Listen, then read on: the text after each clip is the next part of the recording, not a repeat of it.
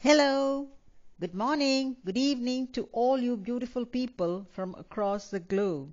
How are you all? Steve Jobs opined once, "Don't let the noise of others' opinions drown out your own inner voice." If you fuel your journey on the opinion of others, you are going to run out of gas, says Dr. Steve Maraboli. You see, all these great men knew what it was to listen to others speak. But when it came to decision making, they followed their own heart. We certainly cannot please the whole world or the people in it. They all have different opinions. You cannot change your situation either. The only thing you can do is to take your own final decision on anything, because it is your life and no one else is going to live it for you other than yourself. Let's see what happens in this little story. Once, a man called Nasruddin and his son set out to the market with their donkey walking beside them. On their way, they passed by a bunch of people.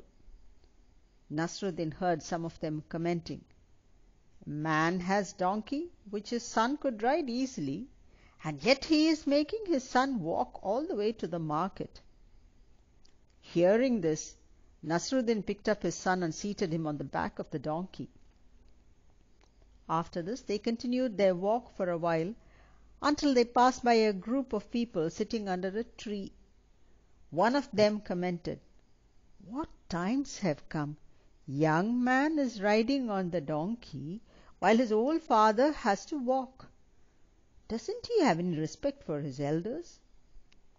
Listening to this, Nasruddin took off his son from the donkey's back, and he himself got onto the donkey's back.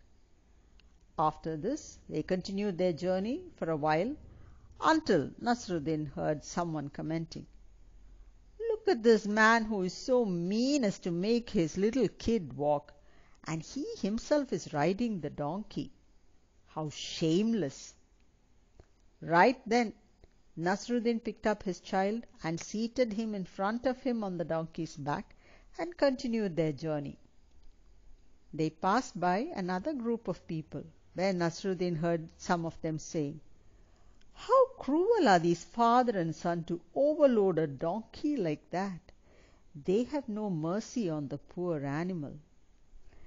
Frustrated by all these comments, Nasruddin and his son got off the donkey and decided to carry the donkey on his back. After great effort, Nasruddin managed to get the donkey on his back and continued the journey like that.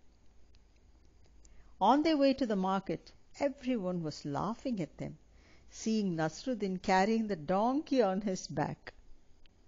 Seeing everyone laughing, Nasruddin put the donkey down, and they all continued their walk into the marketplace as they had started in the beginning, all three walking down toward the market.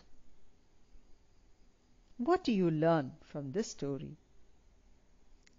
People will find faults in anything that you do.